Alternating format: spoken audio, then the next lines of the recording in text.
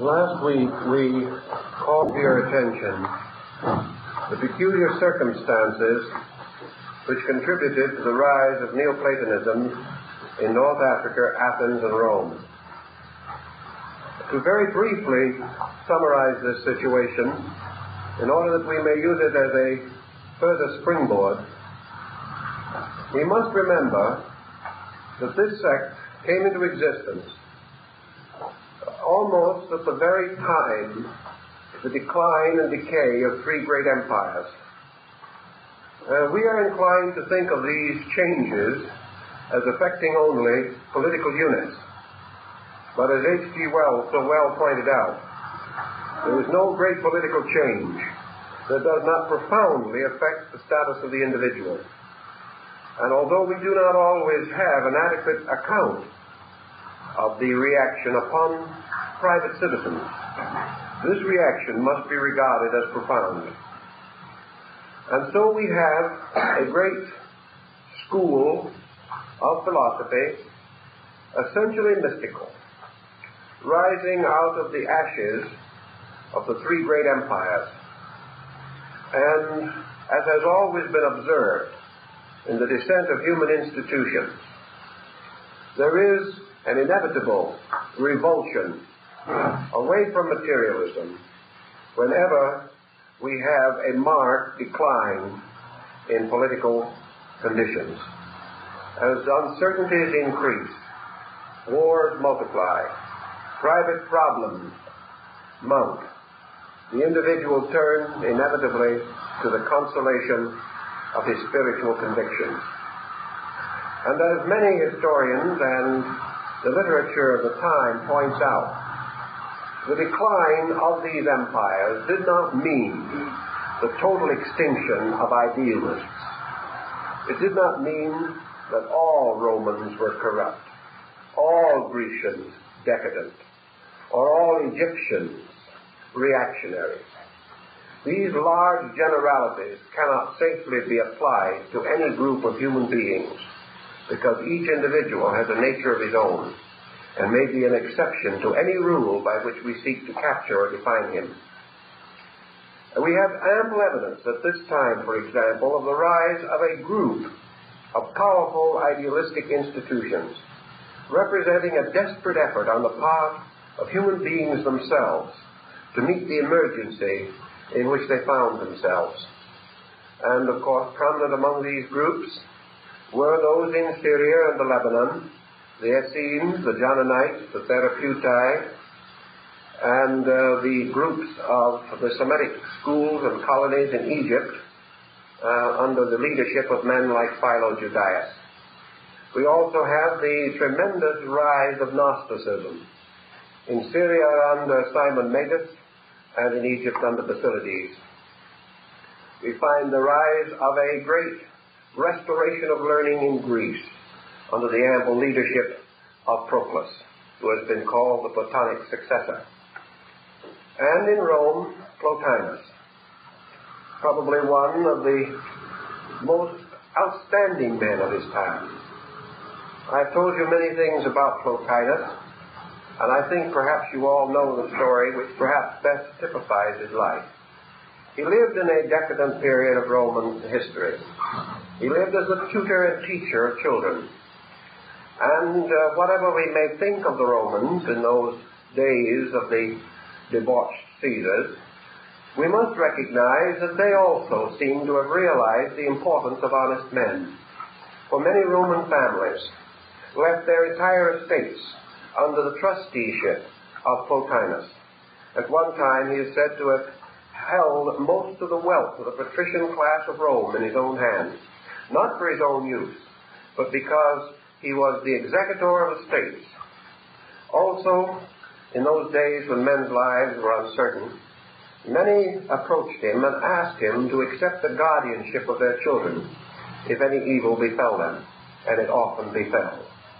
And during the closing years of his life, it is said that Plotinus lived in the atmosphere of a kindergarten, that there were dozens of young people, hundreds in fact, under his care, that he worked with each one of them, that he assisted the young women to proper marriages and homes, that he established the young men in business, and that through his busy life of philosophy, he was never for a moment hesitant in turning his attentions to the needs of a nursing infant. And yet this man has survived to us as probably one of the most stupendous intellects of his time, yet known in his own day as one of the kindliest and most simple persons who ever lived. So in even these discordant and difficult periods, there was much true greatness, and much of it centered in the great rise of Neoplatonism. Neoplatonism, let us remember, was separated from the historical school of Plato by over 400 years. It also was deeply concerned with the Pythagorean problems, from which it was separated by better than 600 years. Thus, Neoplatonism cannot be said to be merely Platonism restated. Neoplatonism was an interpretation, based certainly upon Platonic principles, but adapted to the needs of a different type of world from the one that Plato ever knew. A world which had a great deal of sadness in it, a world despondent with the weight of its own worldliness, a disillusioned, almost neurotic world, a world that had lost its securities, a world in which the private citizen was no longer able to count his blessings or to determine with reasonable certainty his own daily future.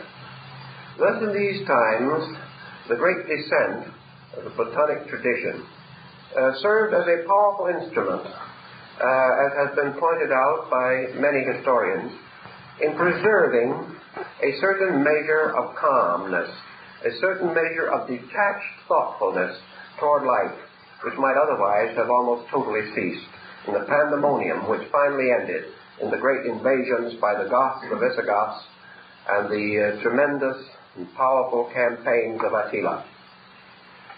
So Neoplatonism was more than just a philosophy. It was the heart and soul of the people in great sorrow, reaching out to the best solution that they knew, and taking that solution and interpreting it according to their immediate, pressing, spiritual, moral, and ethical needs. As one of the writers of the period points out, it was the doctrine which for many people, for many sincere persons, kept dream and hope alive, made it possible to face a universe which seemed terrible, but which had to be understood. And through understanding, man again restored his faith in both God and his fellow man. Now, as we've also said, the Neoplatonic school flourished in three general areas: Athens, Rome, and Alexandria. And it also, to a certain degree, spread through the entire Mediterranean area and through a good part of the Aegean area. And in the course of its unfolding, it gives to us another interesting name in connection with the descent of philosophy, and that is Iamblichus. He was a Syrian, born in what we would term today the Holy Land. And he was early under the influence of Porphyry, Plotinus, and other members of the Neoplatonic school. We do not know the exact date of the birth of Iamblichus, but he died A.D. 330.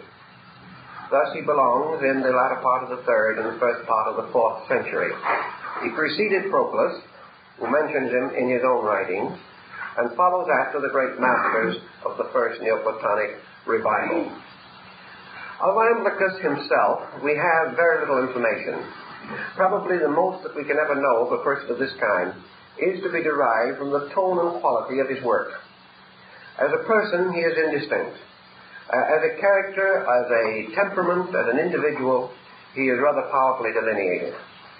Iamblichus was by no means the most brilliant of the Neoplatonists. That he was a serious and sober scholar, we know. That he was a man of great personal piety, we can also rather quickly apperceive from his work. In his life and in his thinking, devotion dominated.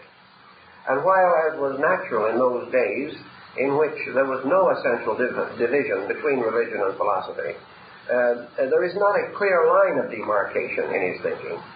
We can see that everything he touched, he handled with a peculiar and wonderful mystical reverence.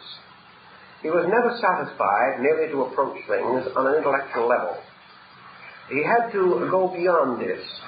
Therefore, his name is particularly associated with one step or degree of the Neoplatonic ladder of development. I explained that ladder in general to you last week, rising from opinion through all the different degrees of intellect, and finally culminating or terminating at the upper end in theurgy. Iamblichus was one of the principal exponents of this mystery of theurgy, which has been likened by some Westerners to Grecian yoga. But this is not actually a proper definition. It indicates a lack of a critical consideration. Because actually, while both of these disciplines seek a certain kind of spiritual exaltation, the concept of yoga and of the Neoplatonic theurgy, these concepts are essentially different. Of course, there is one point that I think we have to recognize in both schools, however, and that is that when we use the term, either in India or in Greece, of spiritual exaltation, or the elevation of a spiritual condition, it is not to be interpreted in the sense or a meaning, in any sense of the word, personal aggrandizement. Because to them, all elevation, both in the East and West, was departure from personality toward universality. Therefore, no individual who attained to a high state could possibly establish the concept of personal possession of wisdom or knowledge. The entire concept, both of yoga and theurgy, is that the more the individual ascends, the more completely he recognizes the identity of life, the identity of the human need, and his own exceedingly humble place as a servant of common good. Therefore, ascent does not mean vainglory or self-aggrandizement. Ascent means the actual attainment of a level of internal realization in which the self is no longer important. This is clearly pointed out in no uncertain words by the Neoplatonists, and also is to be found in practically every ancient Oriental work dealing with the yogico-Vedantic disciplines. Now, theurgy becomes so important to Iamblichus that he devoted a very great part of his writing to this consideration.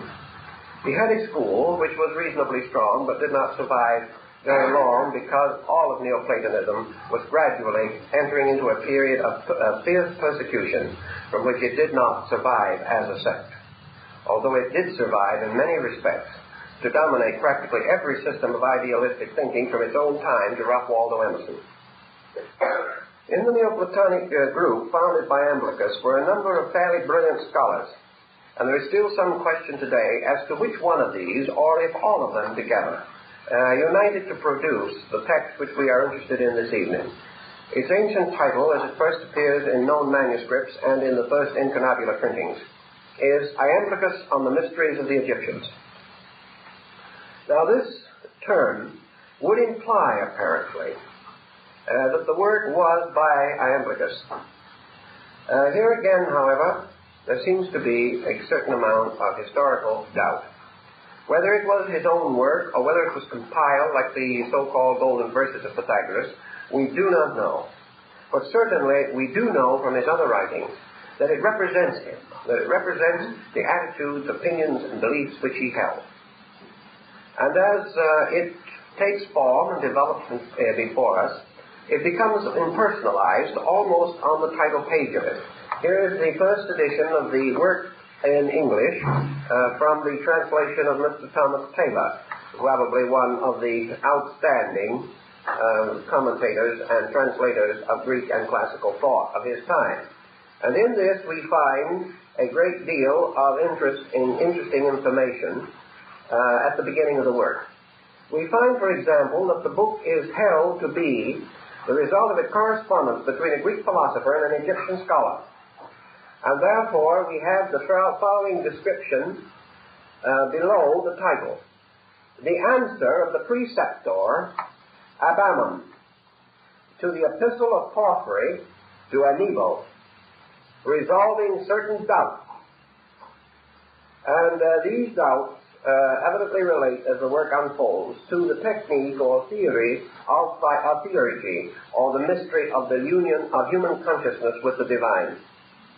The entire work, then, is related directly or indirectly to the Egyptian system as it was after the collapse of the Greco-Egyptian religious culture, and after Egypt had become a vassal state of the Roman Empire. So we must pause for just a moment here to introduce another interesting motion which is discernible at this time. Somewhere, perhaps as early as the 1st century, certainly not later than the 4th or 5th AD, there arose in Egypt a school which is called the Hermetic. Now, the Hermetists claimed, of course, a great antiquity to their doctrine and belief.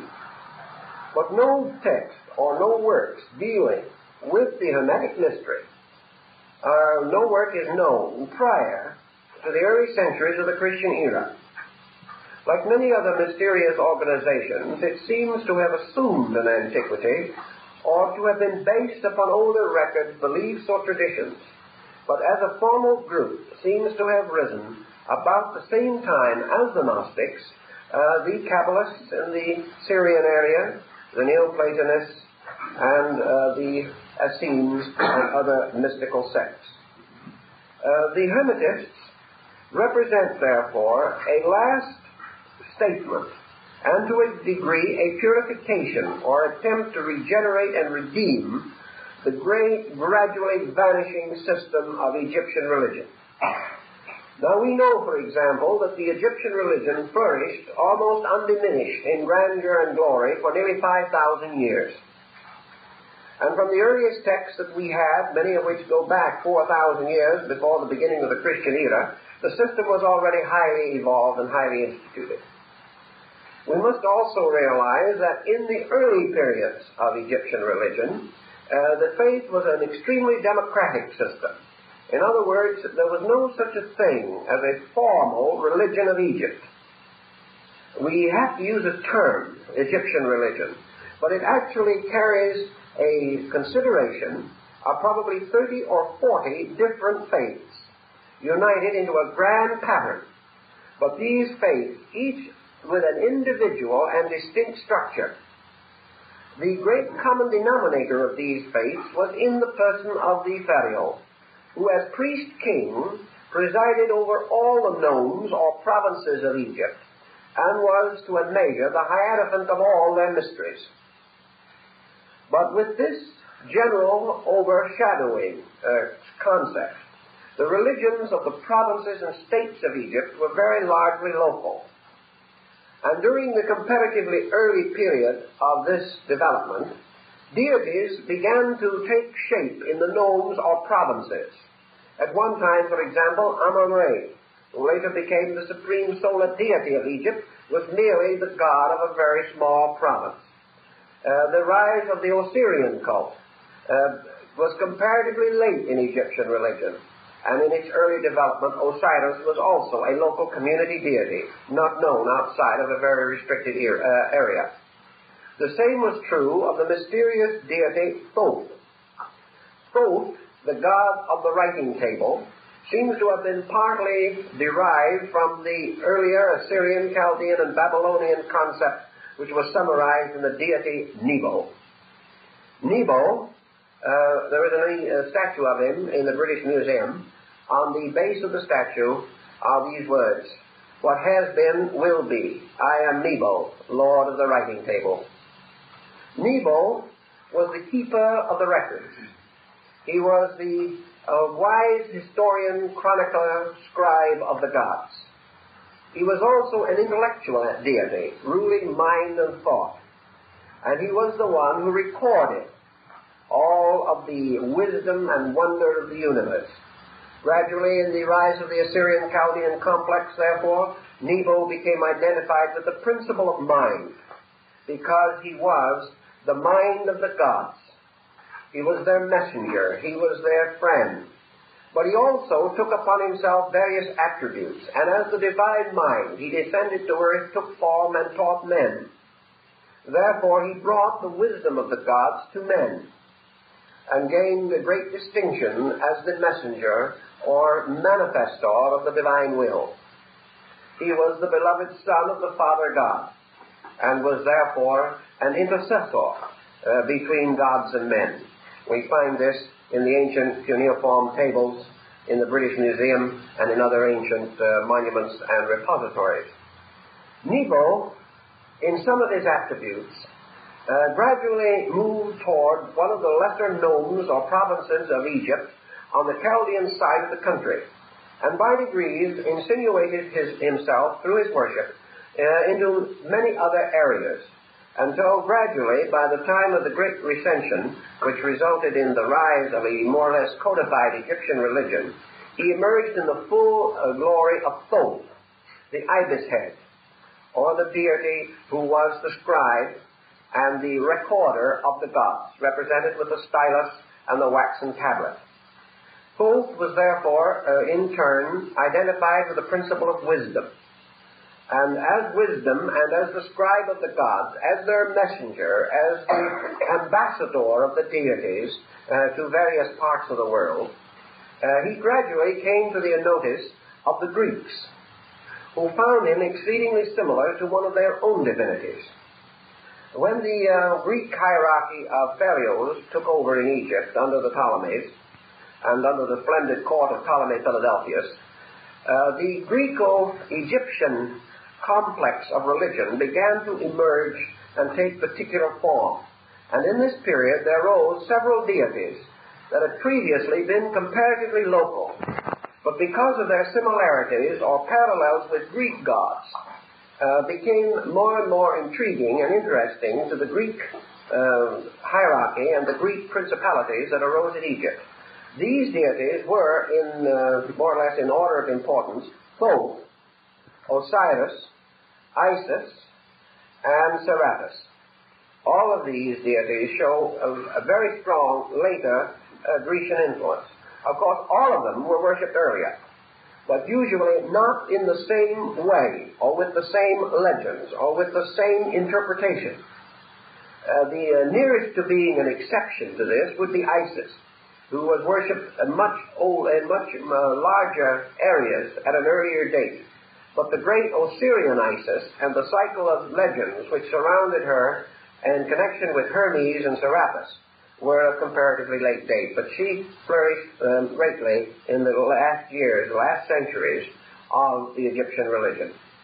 In the transition from Greece to Egypt of certain philosophical doctrines, possibly post-Pythagorean, there is the transition between Thoth and Thoth Hermes. And little by little, the Egyptian Thoth came to be known even in Egypt as Hermes. As Hermes, he was still essentially the scribe in the Book of the Dead.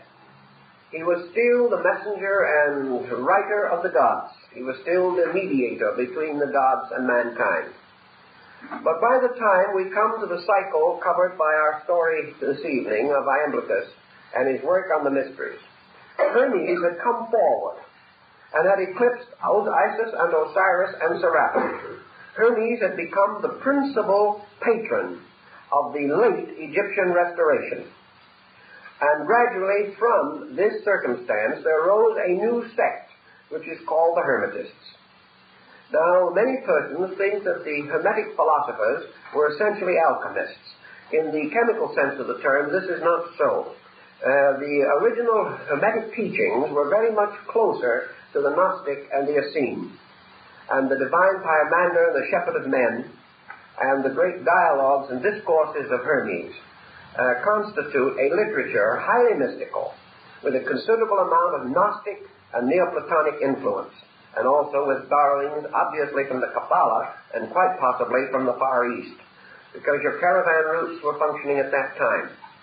The Hermetic mysteries, as we recognize them at this point, therefore, were highly philosophical, highly metaphysical. They related primarily to the regeneration of man and approached the subject very much on the same level as the Neoplatonists.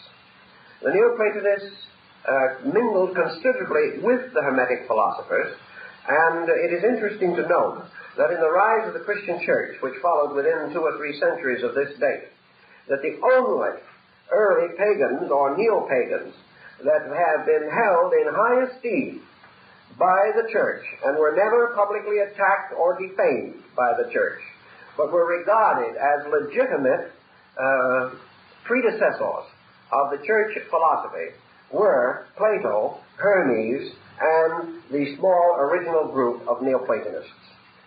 These individuals were given particular consideration, perhaps because St. Augustine of Hippo, who was one of the first codifiers of Roman law under the Holy Roman Empire, was himself strongly addicted to these sects. In any event, the Hermetic teachings drifted into the early works of the Nicene and post-Nicene fathers, and there is very little conflict. In fact, these and the Platonic works were accepted almost without question and contributed very largely to the modification and structure of the early church. This is not speculation. The ante-Nicene fathers themselves explicitly state that this is so. And writing in the 1st and 2nd centuries, they should be in a reasonable position to know. This particular point, then, brings us now to the involvement of Hermes in this particular work. It begins with a sentence relating to Hermes in which the preceptor, Abammon, the Egyptian, explains that the wisdom which is herein contained, and now he is following the Hermetic story almost exactly, may be traced or was traceable to Hermes, the god who presided over language, and was formerly very properly considered as common to all the priests. He explains, for example, that the wisdom which he is going to unfold in this study of the mysteries is based upon the Hermetic pillars, which were probably buried or hidden under the temple of Sais in Egypt, where Solon claimed to have seen them as a result of a trip through a subterranean lake to an island under the earth, where the two pillars of Hermes, or as they are also alternately called by the non-Hermetist group, the pillars of Enoch, were said to have been standing since antediluvian times. Our priest in this particular work says that these pillars had been seen and studied by Pythagoras when he was in Egypt, and that this knowledge which was upon these pillars was known to both Pythagoras and Plato, and that it was through them that it descended into the Greek side of Neoplatonism, and it was through the Egyptian branch or side of the subject that it descended through the Hermetic mysteries, and that therefore, in a sense, the two works had a great kinship with each other. The general tone of this book reminds us of the opinion that was presented by Solon after his return from Egypt. Solon, who was one of the first great lawgivers of Greece, and the man who reformed the great problem of boundaries and ownerships and land, and was the first to make impossible the enslavery of man in Greece for debt. He was a great liberal and a great leader. Solon, returning from Egypt after he had sought among the Egyptians the information necessary to reform the Athenian law, Solon observed an incident that had occurred to him while he was in Egypt. He had been asking questions of one of the Egyptian priests, and suddenly the priest turned to him and shook his head very, very sadly, said, "Oh, you Greeks, why will you forever remain children?" In other words, perhaps it was a little bit of sophistry on the part of the Egyptians. We don't know. Of course, every ancient nation believed its own culture was the best. But the Egyptians always regarded the Greeks as sort of perpetual adolescents. They were never willing to acknowledge that the Greeks quite equaled them in penetration into the great mysteries of life. And in this particular work, Iamblichus, if he is following an original document, as is indicated, certainly picks up this particular problem. Because in the letter which is being answered to the priest was written by one of the Greek philosophers, and the priest, in answering it, nearly in every question and section, corrects the Greek. In other words, he does not agree with the Greek approach to the entire subject. Now, one of the interesting things about the section which is here, which deals with the subject of theurgy, is the principle involved. The book itself carries through on the subject of divination. In other words, the work deals theoretically and practically with the possibility of man receiving from the gods or from superior beings answers to mysteries, guidance, instruction, and whether it is possible for man with the aid of gods, or of powers, or of mysteries, or of secrets, to foretell the future, to know that which is to come, but most of all, to advance to the state of theurgy, which in this work is said to be able to foretell the everlastingness. In other words, to foretell, as the priest explains, not what will happen, but what you will be when it happens. And the Egyptian points out that this is the most important mystery, because anything that will ever happen in the future to you can only happen because of what you are. Therefore, to merely project the future upon the basis of our present state is to prophesy uncertainly, because we are not able to know even what we may desire at a remote time. So a man saying, will I fulfill my desire at a certain future time? And the oracle says yes. The man knows not what his future desire will be. Therefore, he cannot tell in what detail or particular fulfillment will be attained. The individual, by virtue of the fact that he is forever growing, his destiny and his fate is not due, as the Greek and Egyptian priest says, to the mutations of the world, but rather to the state of the individual in the world. Because if he changes, 10,000 may fall upon the right hand, and 10,000 upon the left hand, but the just man shall not be moved.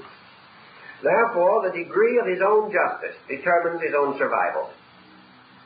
And it is on this grounds that the theurgic priest, the Egyptian, says that the great mystery of prophecy or of divination is to divine our own core consciousness at any time but this moment, because this core is forever changing. Therefore, our likes and dislikes are forever changing. And these problems concern a considerable part of this work. The work also explains the Neoplatonic concept of theurgy as a kind of divination, by which man is able to invoke the knowledge of the mystery of truth, as Isis, by her conjuration, invoked the power of Re and took from him the secret word of divine authority. In order also to understand the work, I want to read just one or two paragraphs to give you, who may not read the book, something of the spirit of it. Because, as has been noted in the case of Iamblichus, there are tremendous overtones in the spirit of the man himself. This spirit also shines through the entire concept of Neoplatonism.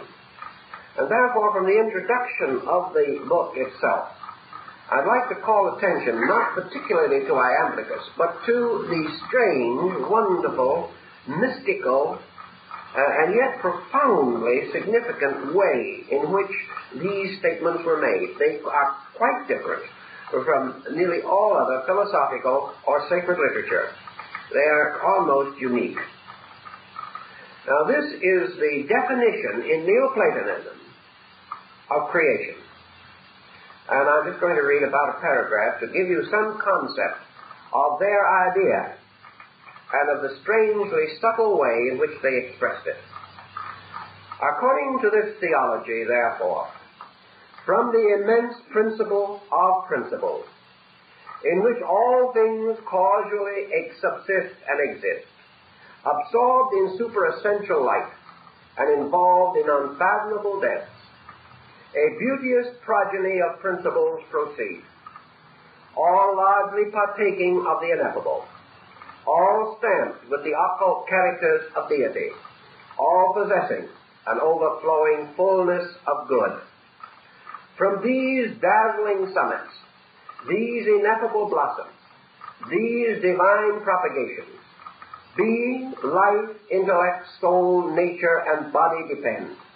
Monads, suspended from unities, deified natures, proceeding from deities. Each of these monads, too, is the leader of a series which extends from itself to the last of things, and which, while it proceeds from, at the same time abides in and returns to its leader. And all these principles and all their progeny are finally centered and rooted by their summits in the first great, all-comprehending One. Thus all beings proceed from and are comprehended in the first being. All intellects emanate from the one first intellect. All souls from the one first soul.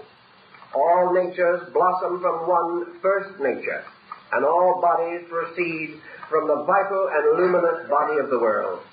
And lastly, all these great monads are comprehended in the first one, from which they and all their depending series are unfolded into light.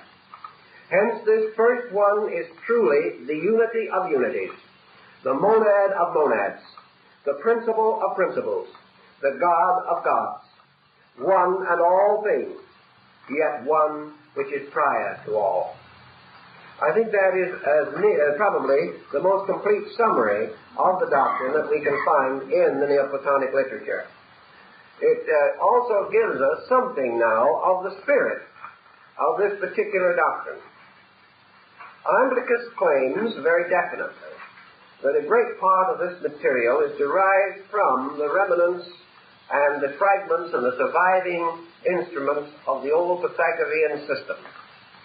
And he points out very definitely in this concept what he calls the concept of unity, which is more or less unfolded in this definition. These unities as unfolding or descending blossoms suspended from unity. Iamblichus explains through the Egyptian priest, or perhaps it is the priest himself explaining, we probably will never know, that all things proceeding from unity must forever bear within themselves the seed of unity. That unity itself stamps with what Veni calls the signatura rerum, the great seal of likeness. And that nothing can proceed from unity that is not itself a unity. Therefore, according to this system, all beings proceeding from primordial beings partake inwardly and eternally of unity, and likewise subsist in and forever remain within the body of all circumscribing essential unity. Also, Iamblichus tells us that the most proper and least erroneous definition of the unity of unities, the principle of principles, is that it is the one and the good. It is the one because by unity man bestows the supreme sense of his own power to bestow honor.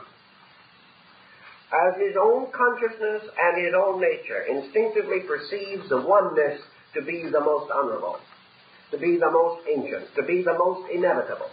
And by oneness or unity, he bestows the attribute or title of totality.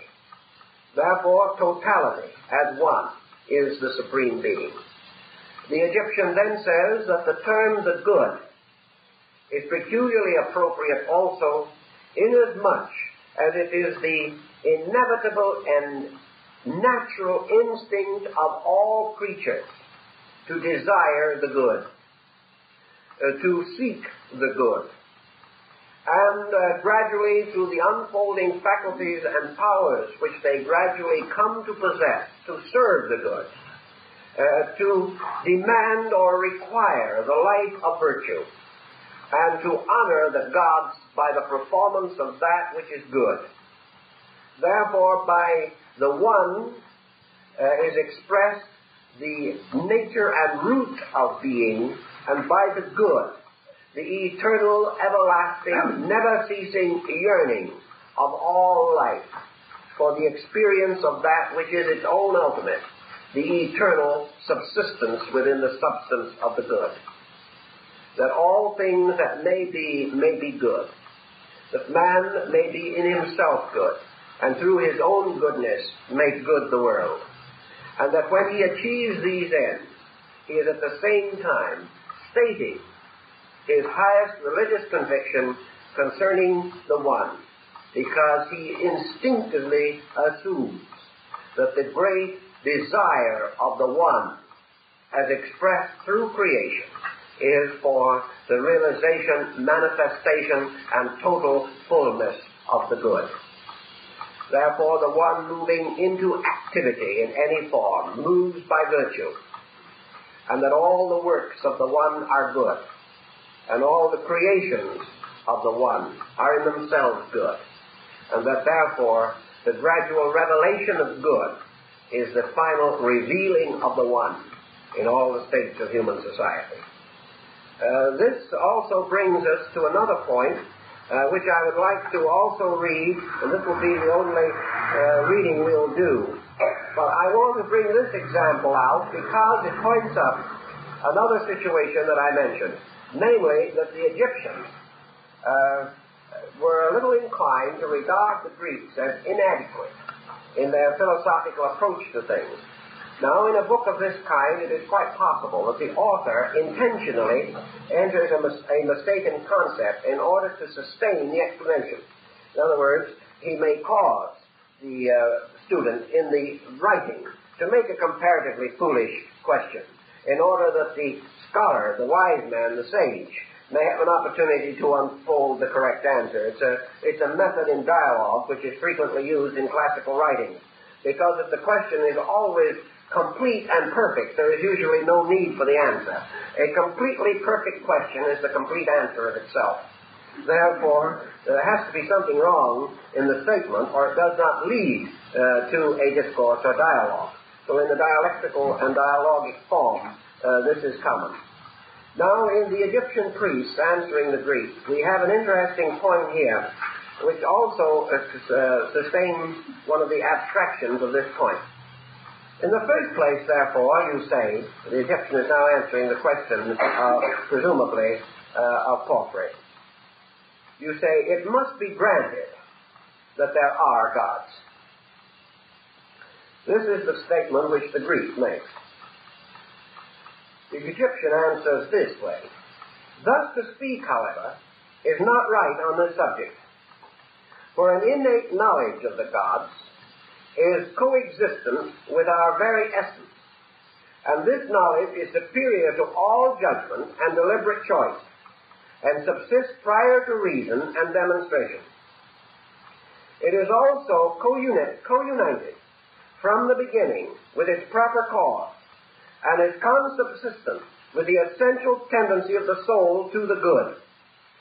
If indeed it be requisite to speak the truth, the contact with divinity is not knowledge, for knowledge is in a certain respect separated from its object by a state of otherness. This is a very subtle point. But prior to the knowledge, which as one thing knows another thing, is the uniform connection with divinity, and which is suspended from the gods, is spontaneous and inseparable from them. Hence it is not proper to grant this, as it might not be granted, nor to admit it as ambiguous, for it is always uniquely established in energy, nor are we worthy to explore it, as if we had sufficient authority to approve or reject it. For we are comprehended in it, or rather we are filled by it, and we possess that very thing which we are, or by which our essence is characterized, in the knowing of the gods. Therefore, he tells us in this, which is a part of his introduction to theurgy, that the theurgical art is the transcendence by the individual or by the truth seeker of that knowledge by which he affirms or rejects any matters relating to the divine. In other words, I don't mean that he conforms necessarily to an opinion, but rather that he does not approach the nature of the eternal or being, as Iamblichus calls it, as something worthy of contemplation, or something which can be contemplated by another thing separate from itself. The Egyptian here is pointing out that in this subject, therefore, man depends upon the use of a power within himself, which is not his own power, but the power of unity or divine cause, eternally subsistent within his own nature. Therefore, that man can only apperceive the true nature of being by virtue of the quality or power of that being in him, and not by any power or nature, attribute, or faculty of his own. This is the foundation of theurgy, as it is taught in Neoplatonism. That the individual can never produce a vehicle of consciousness by which he is capable of transcending the limitation of this otherness, which is the state of his own approach to, estimation of, or reflection upon reality or truth as something separate or distinct. He is therefore warned in the beginning of the theurgical arts, which were the highest levels of the Neoplatonic mystery, that to contemplate is to proceed to the point in which we may see things as pictures, or as likenesses, or as representations, and that these likenesses and representations, like great art, great music, or any other magnificent aesthetic expression, may stimulate us, may enthrall us, may give great joy and beauty to us, may ennoble us, and may give us the strength and security for further achievement. But in themselves, they cannot be considered as the direct manifestations of the supreme power. Inasmuch as that which can be contemplated apart from man implies the existence within the experience of man of a state of disunity. Man and the object of his quest are two, and truth is one.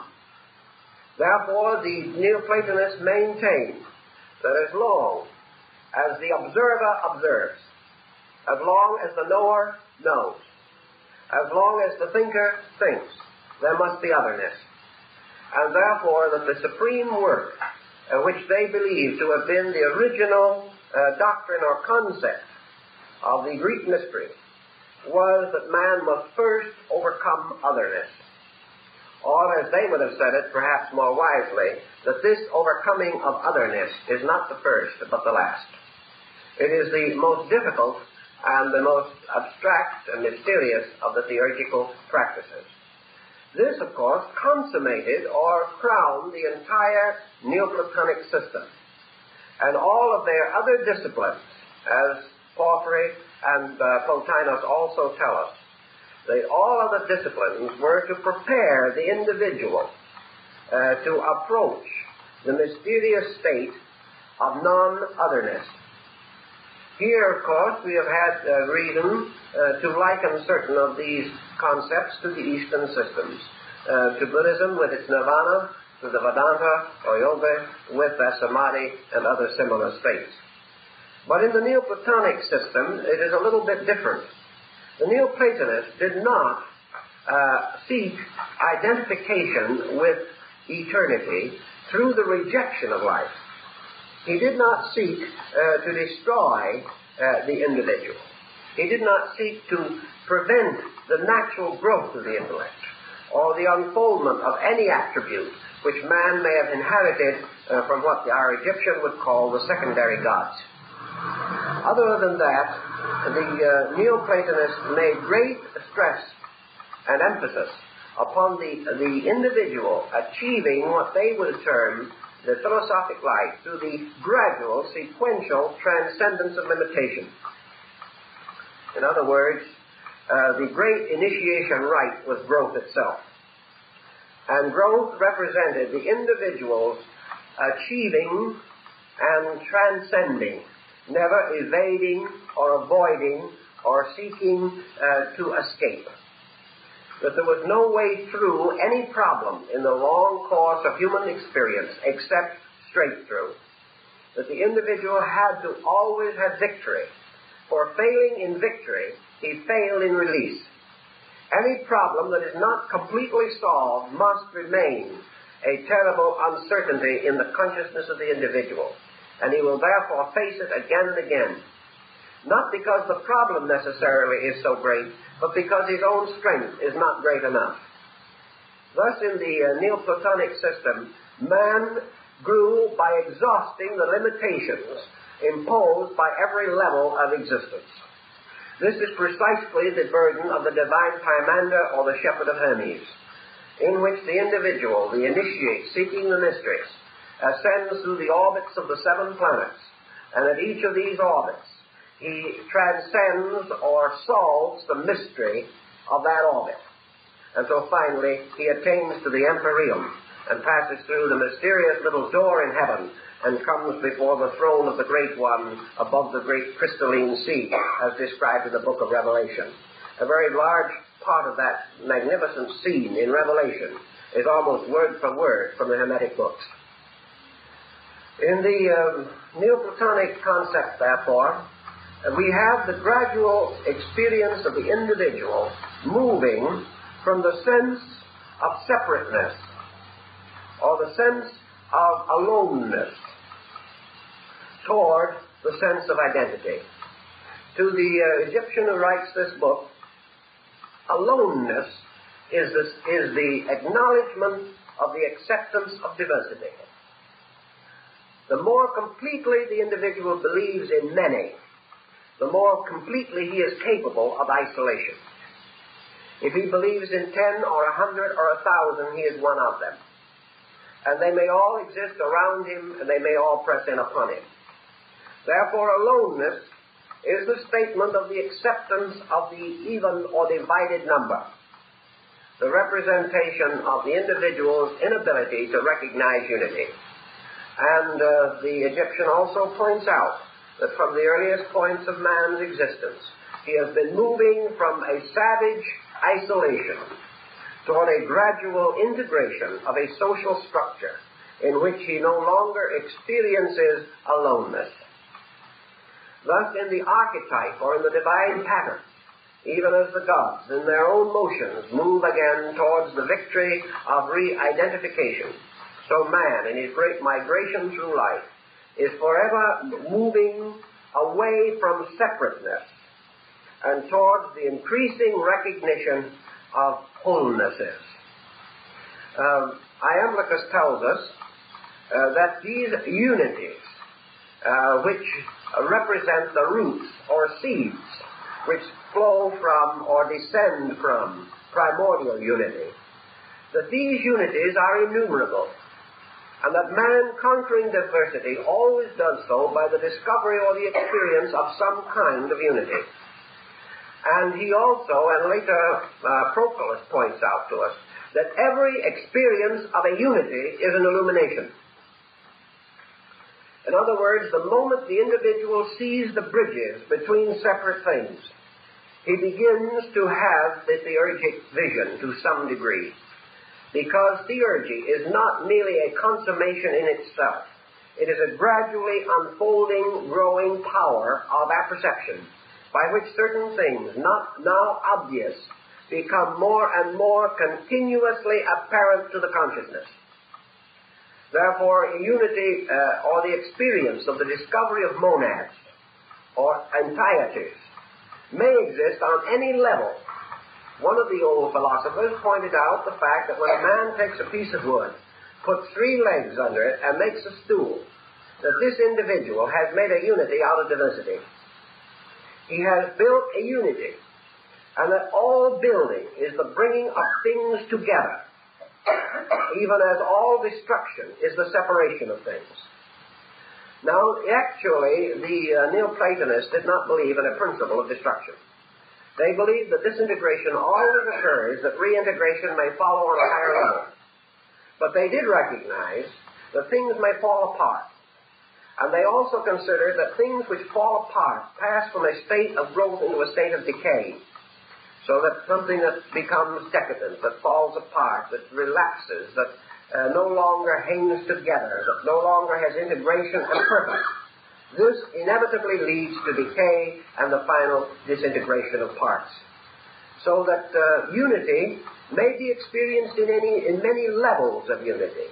For example, in art, we may have a unity of a small group of artists with a single purpose, perhaps a half dozen of them, come together for some particular project, thus forming an entity or an entirety.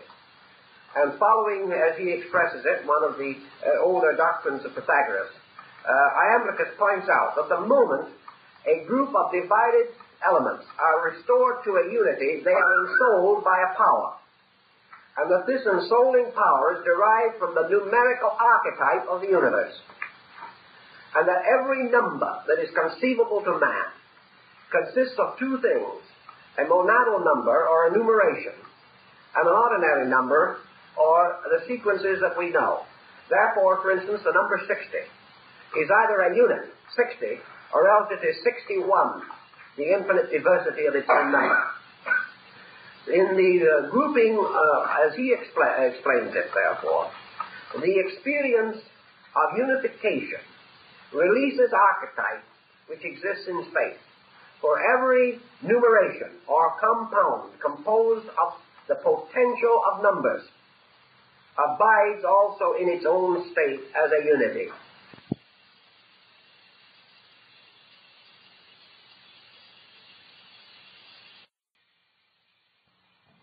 The recognition of the 10 parts is not the experience of 10.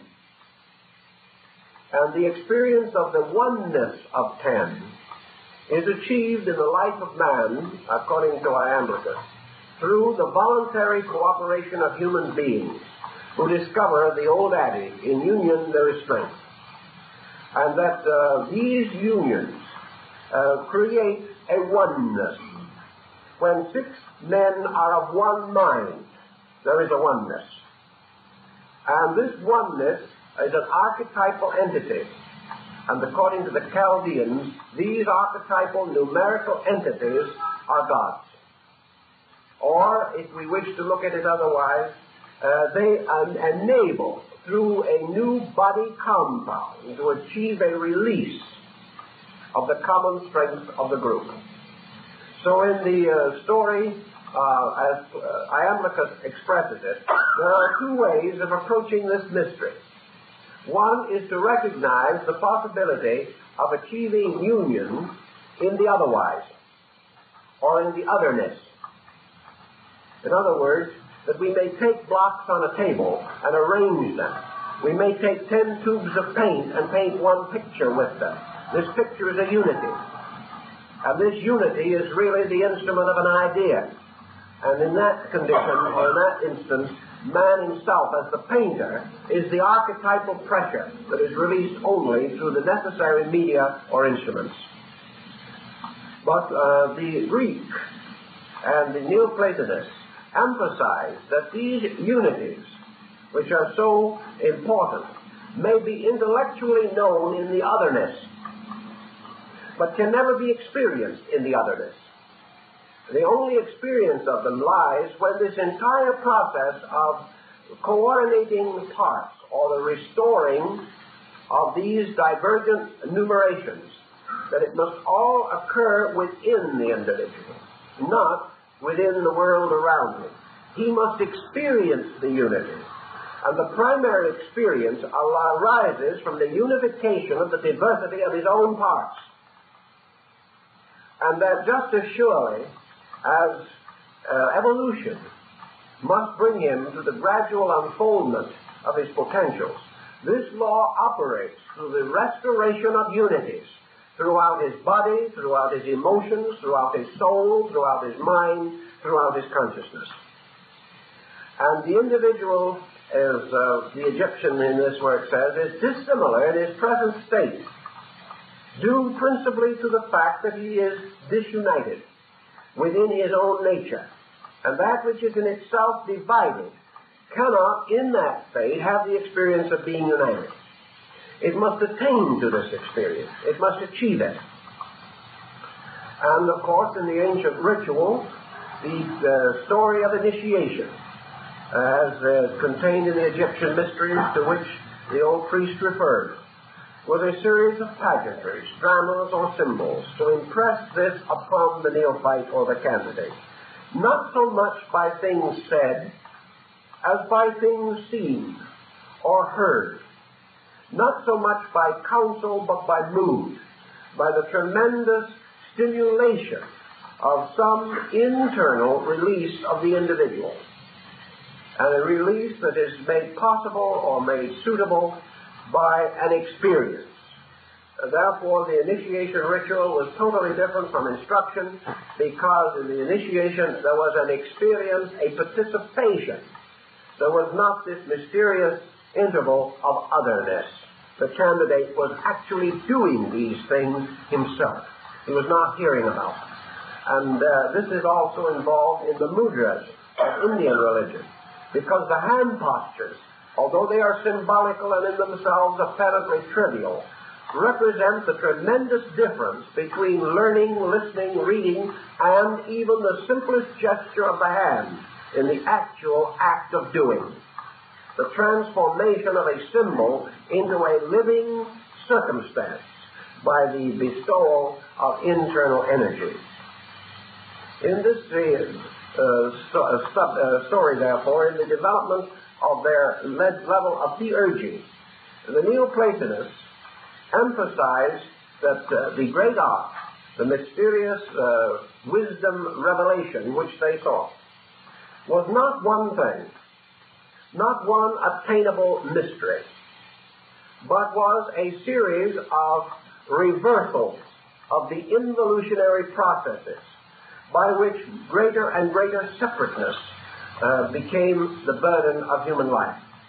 And that by reversing this process, man gradually united the various elements and powers of his own nature.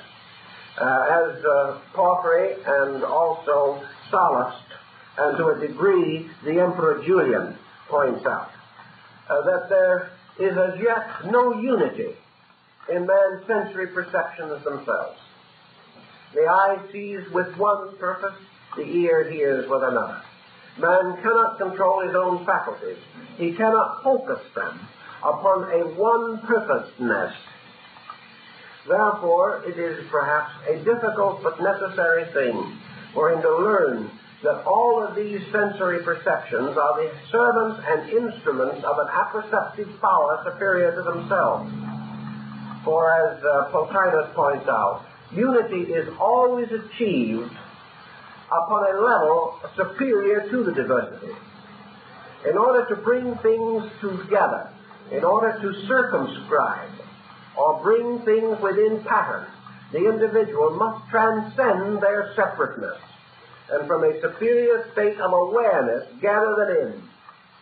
He cannot gather them in directly upon the level of the confusion in which they are separated. This power to gather them in depends, therefore, upon a degree of theurgical insight that is greater than the diversity at any given moment.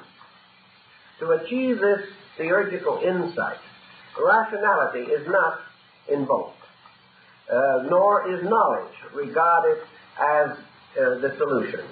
The solution is always through the experience of the superior. Consequently, the contemplative or mystical disciplines of Neoplatonism begin to assert themselves.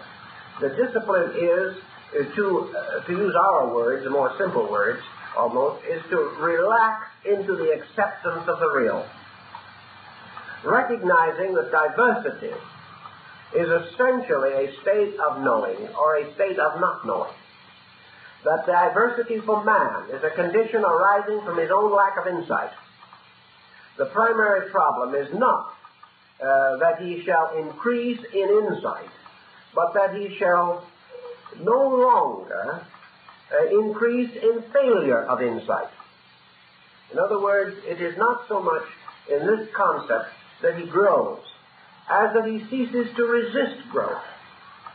Not so much that he knows more, but rather that he begins to experience that which is eternally available in knowing.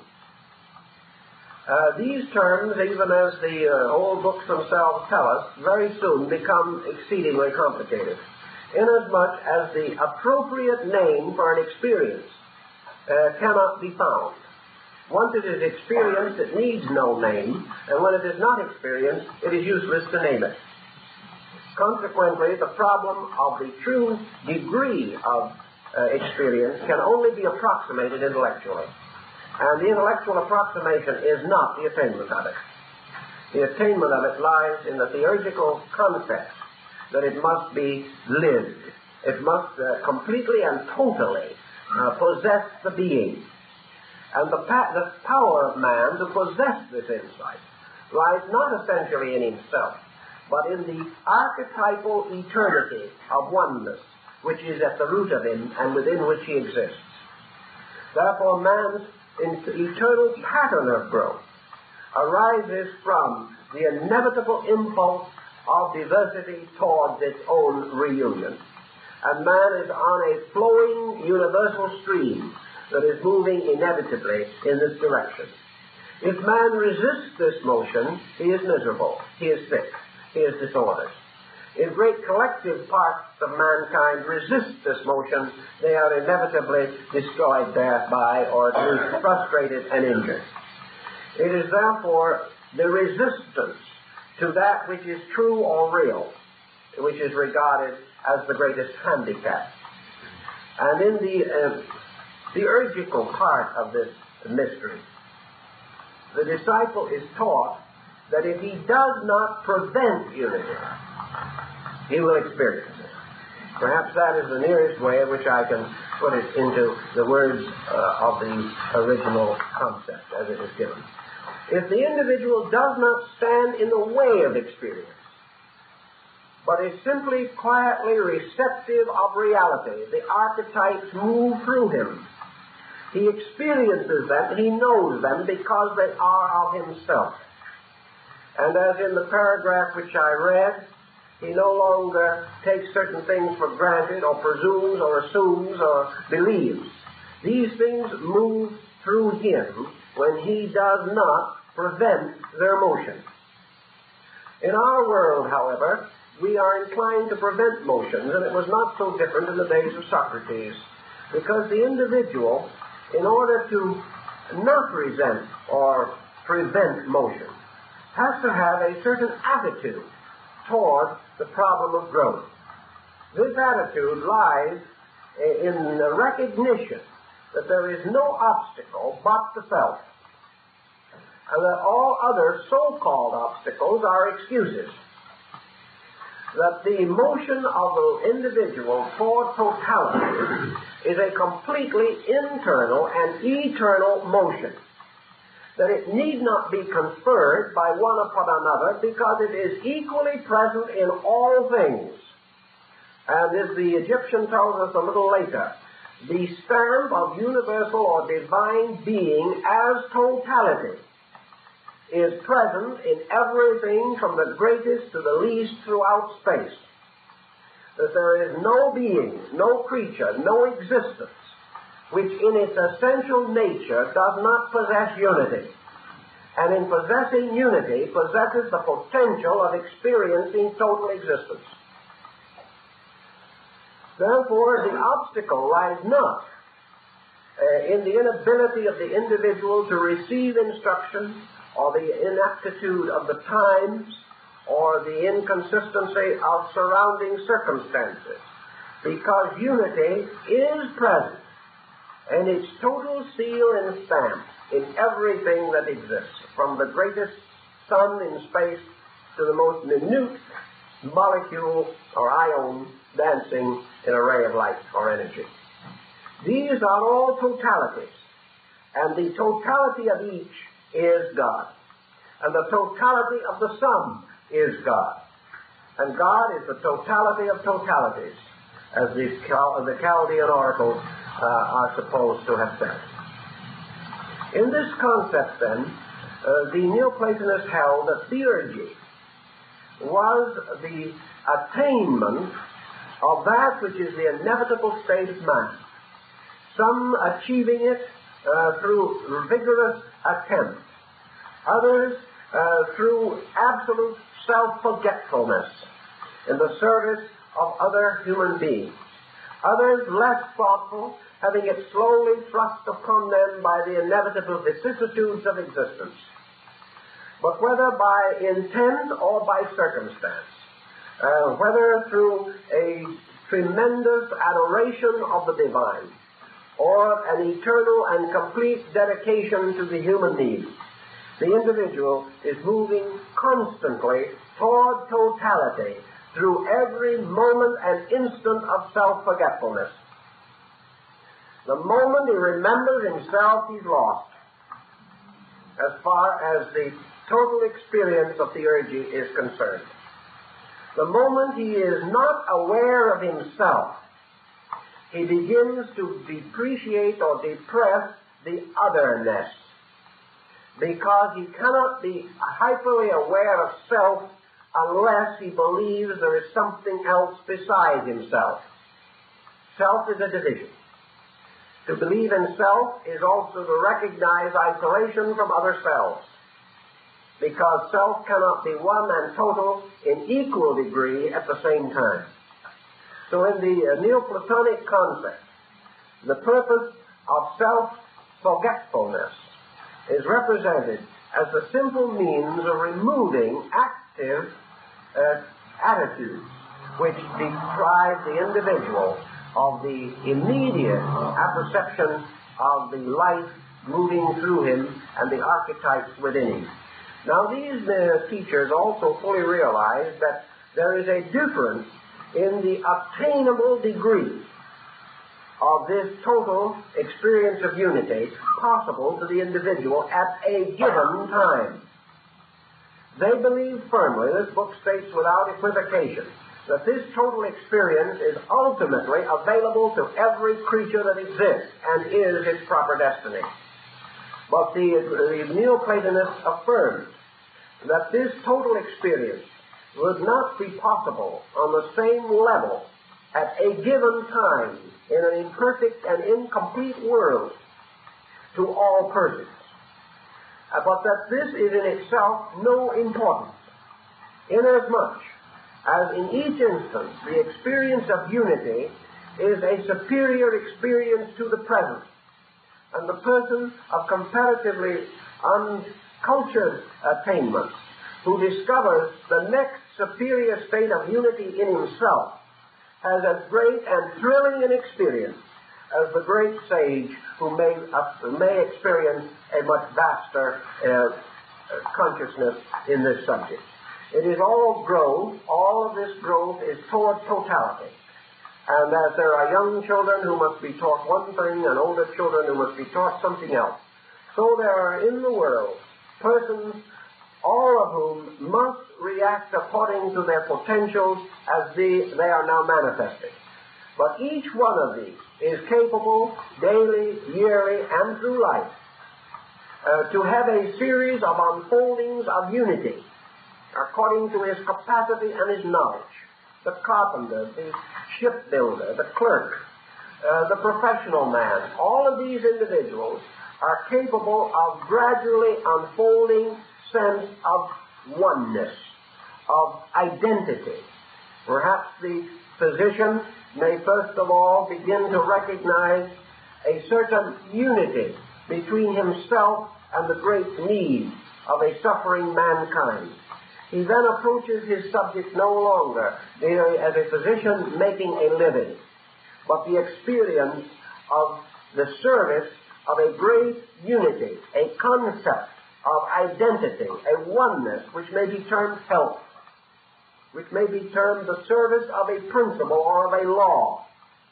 And if the physician actually is sincere and is devoted to his cause, the practice of his profession and his faithful service of others will give him an experience of divine unity through the God Asclepius, which is the monad of God as healing and of health.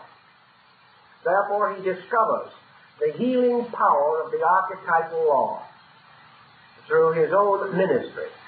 Through whatever we do, we release some indication of the patterns or the great mathematical radiant blossoms described by Plotinus, suspended in being, the wonderful geometric snowflakes of inflexible and inevitable law, which are forever pressing themselves upon creation.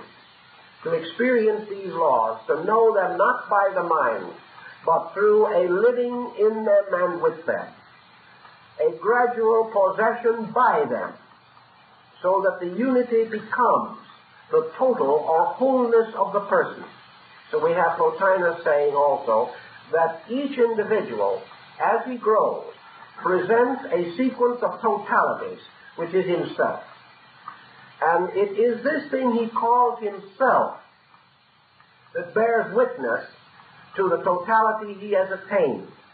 Because whatever real growth he achieves is not upon himself, toward himself, or for himself, but is himself, as part of the unity of the divine power or monad which is at the root of his own existence. Thus, in all of these procedures, theurgy, as it was taught by the Neoplatonists, comprehends the gradual elimination of otherness and the gradual acceptance of an identity with this gradually unfolding reality. Now, these people lived in times and under circumstances in which world and world situations were contrary to their deepest and dearest convictions. Thus, perhaps, we may see the reason for the tremendous emphasis which they placed upon certain of these principles, an emphasis which we find again, of course, in Sallust, in the gods of the world, and in the hymn of the Emperor Julian to the Mother of the Gods. In these great works, these Neoplatonists pointed out conclusively the transcendent importance of this theurgical mystery, inasmuch as no tyranny of a decadent state could in this way touch the person who possessed the true understanding and the true motive. That it did not require any assistance other than the complete and abiding faith of the individual in the total aspect of universal good. That it was a complete faith in the immutability and inevitability of archetypes that was the final and complete defender and sustainer of the inward life. Either the inward life is sustained by absolute law or it is not. And the Neoplatonists insisted that it was. Therefore, those who break the law, nationally or individually, must ultimately meet a reward or a compensation suitable to their needs, a punishment which is in itself a lesson, and therefore contributes to the ultimate release of the reality through them. But the decadence of worlds and the collapse of cultures could not touch the great archetypes, because these archetypes do not depend upon any human institution for their manifestation. They depend only upon the absolute release, like a blinding flash of eternal radiance, the absolute release of total being through total creation. And that this total creation is gradually achieving this end. Reading one time one of the dialogues of Julian, I happened to go to a motion picture show where they have slowed down the growth of a flower. Or rather, I guess in this case, they speeded it up. In any way, it made it seem as though the flower moved, because they made the camera, they slowed down the camera, and in that way made the film appear to transform the plant into an animate thing. In other words, they took a single frame only so many minutes or maybe so many hours apart. And then when the sequence was run, it seemed as though the flower opened with a burst of light. And I couldn't help but think of Julian's meditation relating to the problem of the world, in which he says, or points out, that at any given time, under any given circumstance, there appears to be no motion toward this wholeness. that there is no appreciable time in which we can say this is the day of great rejoicing. That each generation, each day seems to pass, and the great plan is neglected and ignored, and the otherness prevails. But he also points out that in the great other dimensions of human consciousness, this is not true. And that like the changing the rate of the camera suddenly transforms a very slow process into an immediate apparent process. So actually this tremendous motion is going on, but it is so slow that we do not notice it. But in the great unfoldment of the blaze of eternity itself, this motion is probably, in reality, far more rapid than we realize. This bursting through of totality, the complete conquest of otherness by reality itself, was to these people, these philosophers, the condition most greatly to be desired. And in the practice of theurgy, as we have said, they taught certain cathartic disciplines, disciplines of purification, disciplines of instruction. They believed in teacher-student relationships, not because the teacher was wise or the student was foolish, but because of an experience. That the experience of relationship, the individual who could learn to follow the teacher, could sometime learn to obey God. And the teacher did not claim to be God or to hold any ancient or sacred prerogatives. But the individual who cannot obey can never lead successfully or securely.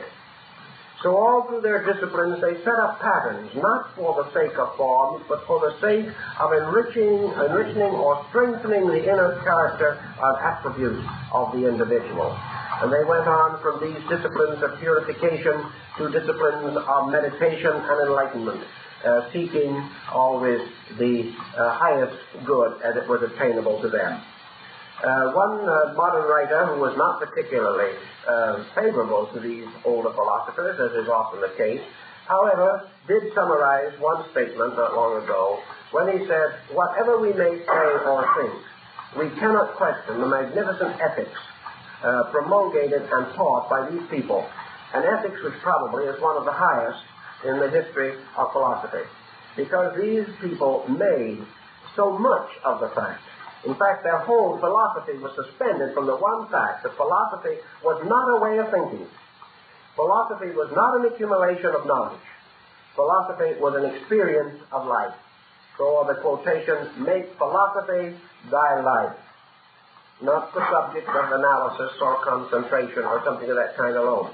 The ethical structure of the Neoplatonists, therefore, is of some advantage to us to know exactly how they proceeded in their general contemplation. They held on the religious level that the greatest possible good was to discover the oneness, the complete indivisible wholeness of all human religions. That all religions, great and lesser, enlightened and unenlightened, represented degrees of the human quest for totality, for wholeness, for escape from otherness into the sphere of reality. Therefore, their absolute patience with all religions, and at the same time, their very sincere and definite desire to assist the release of the highest ethical and moral principles within these different religious groups. Plotinus says they held philosophy to be a great discipline of the mind, by which the mind could be brought to that realization of the reality of universals, that they might, or the mind itself, might then abide in perfect childlike faith in the realities of eternity.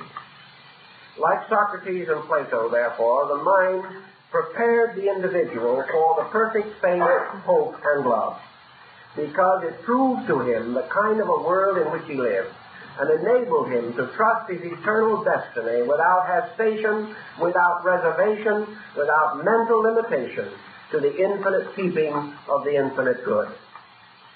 Of morality, their doctrines would be as high as any that we have today. And for their general code, they were greatly indebted to the great Egyptian negative confession of faith, which they were able to contact, presumably, through the Hermetic mysteries. And of course, the Egyptian negative confession of faith is probably the greatest moral document on earth. It is a document so incredible that we wonder that the Egyptian could accept it or even formulate it under oath, because it is a type of thing that would be almost impossible for modern man to live up to. And yet it was not only inscribed in the mortuary rites, but because these rites were of the highest significance, the individual, in order to escape the implications of this, would have to stand prepared to perjure himself in the afterlife before God. And it is a little difficult to imagine that he would dare, under the existing state of his religion, to assume such a thing. It is not often that we see a complete statement of this as we find it in the early Hermetic works, but for the original contains over 300 sections and constitutes an incredible moral code. But I remember 3 or 4 thoughts in connection with it, which were moved into Neoplatonism to become the basis of what they call the philosophic life. For as I believe, if I can correct, it was Proclus who said, philosophy is nothing more than doing good. And then he adds, and to do good exhausts the power of philosophy. Because everyone in the world desires to do good, but very few know how. But in the event, the negative confession of faith includes such statements as the person standing before the great God, and with all the gods of the balance before him, surrounded by the rulers of the quick and the dead, in the great hall of Amenhotep, and the soul of the deceased addressing Osiris of the double empire, plumed and robed. The soul says, never during my earthly life did I say an unkind word about any person. Never in my life did I bring injury to the living or the dead. Never did I covet that which was not my own. Never did I raise my voice against my friend or my enemy. Now, if you go through 300 clauses of that kind,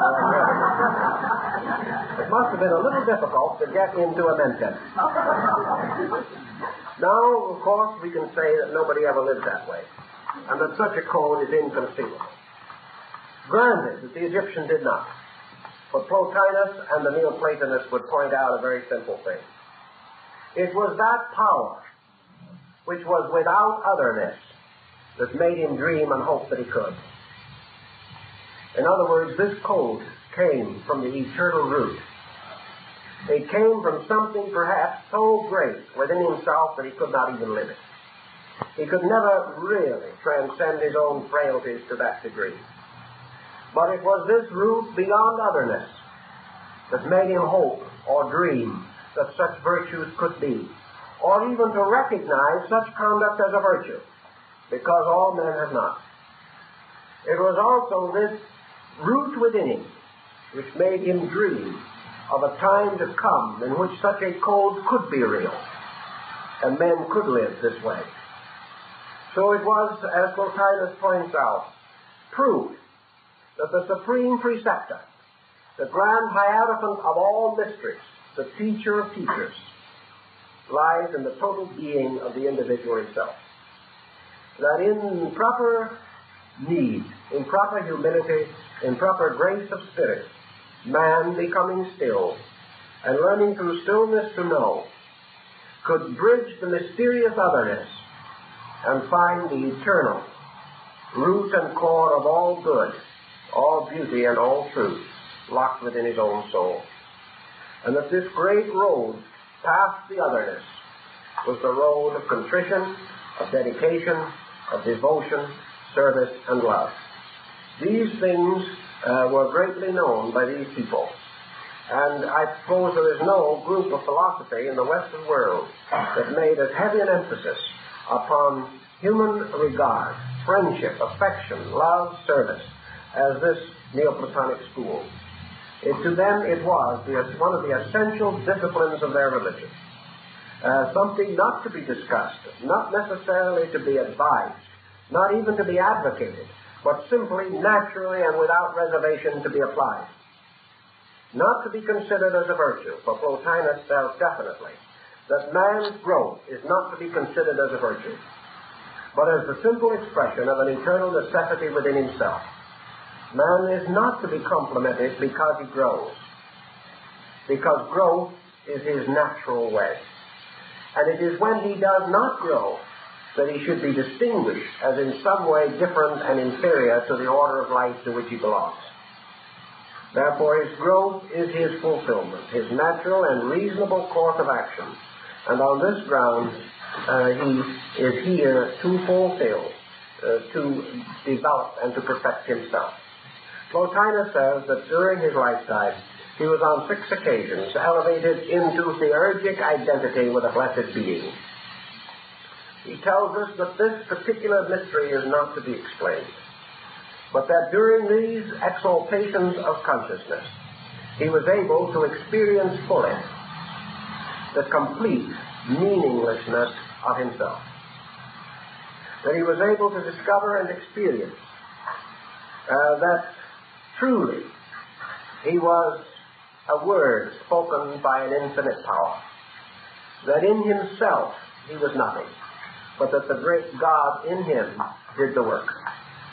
And that in this relationship he was not only the willing hand, the willing servant, but that it was not even a servitude, because it was a realization of an identity that was so transcendent, so complete, and so immeasurable, that he was nothing and all, that he was not superior to the least nor inferior to the greatest, that he was totally alike, and that there was no longer any interval between himself and that which was infinitely less or infinitely great. Now, the degree of the exact enlightenment we do not know, but we know that it became the foundation of the entire theurgical art, which was to achieve the experience so that nothing is great nor small, but all things are true. And in their being true, they are not truth in the sense of fact. They are truth in the sense of radiant, living being. For to all these ancients of this school, every reality was a radiant, living archetype, not a fact, but a magnificent, blazing entity, a tremendous mathematical formula ensouled by a divine power. And the perfection of the formula called that power by an enchantment. And that which is built in a certain pattern calls to itself the soul that is to inhabit it, like the urns that were fashioned by Omar the tent maker, each of which spoke with a voice according to its own nature. So in the Neoplatonic concept, we find this sense of illumination as being identity with the least and the greatest, without interval or difference. Plotinus pointed out that these experiences for man, for the average man, can last only for a few seconds, because beyond that point, the tremendous and incredible bewilderment, the incredible radiance would be more than the human personality can endure. Therefore, for a second, this tremendous blaze is released like baby's lightning flash, and then the curtain falls again, and the individual lives once more in the peculiar uncertainties of the mortal sphere. But these experiences of that which is beyond otherness result in the sudden recognition that we are everything and everything is us. There is no interval, there is no difference, there is no time. There is simply the incredible ability to experience the entire impact of creation as a mystery of the eternal will and the eternal love.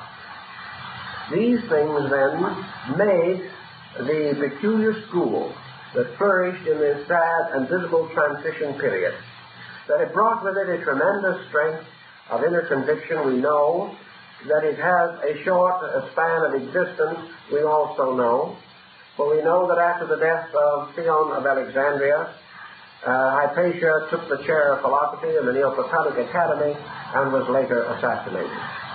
The murder of Hypatia closed the Alexandrian school. The death of Proclus approximately terminated the school in Athens, because after that time his disciples were scattered and forced to flee into other lands. In Rome, the school practically ended with the death of Plotinus. So the Neoplatonic school did not live long in its strange, mysterious effort to explain chaos. The chaos of the Roman Empire, the chaos of Egypt and of Greece, by discovering, by a valiant extension of inward life, the immense reality which would justify chaos and would make it ultimately the instrument and servant of the great ordering power of an eternal good. These philosophers left their mark upon history. Their school of thought descended and has survived. We know, for example, the important part they played in the great statutes of St. Augustine. We know furthermore that they were tremendously powerful in shaping the whole great theological system of Thomas Aquinas. We know that they came on down through practically all the systems of idealistic philosophy, all the way down to our own Emerson. Nearly all mystics of the medieval Christian period, both Catholic and Protestant, were by nature and in many cases by pronouncement, Neoplatonists. They were able to be this because the Church did not deny them that right. It did not hold up this one system to ridicule or general refutation. It was acknowledged and occurs again and again. In the Eastern Church, the mystical divinity of Dionysius Areopagitus dominated the entire Eastern Church and became part of the tradition which descended with St. Chrysostom. In the West, we have other equal mystics, some of the more famous, of course, St. Bonaventura, St. Francis de Assisi, and others, all of whom carried the same mystical divinity concept with them, and it is still essentially a part of church dogma. Thus, the influence of the situation is reflected perhaps in the orders of penance, in some of the monastic orders of early Christianity, because of the effort to escape otherness and to lay a foundation for crossing the interval between human limitation and universal and eternal life. And all of these systems are related in this transition. We know, for instance, that Aquinas specifically and definitely mentions these other authors and his indebtedness to them. It is not theory, it is factually there. So that we have a tremendous moral descent of Neoplatonism. And I think perhaps it can be also summarized in the approved definition of mysticism as it is known in the classical world and in the modern world of mature philosophical thinking.